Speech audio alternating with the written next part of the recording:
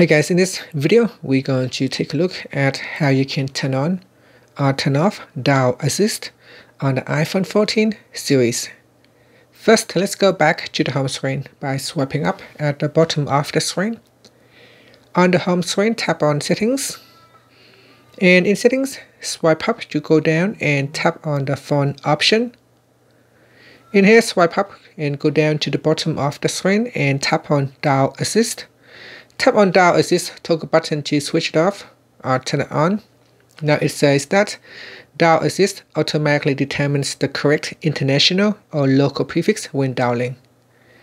And that's it. Now you can tap on the back key to go back to settings or swipe up to go back to the home screen.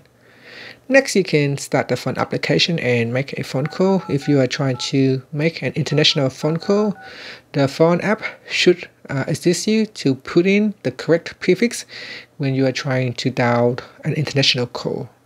And that's it. Thank you for watching.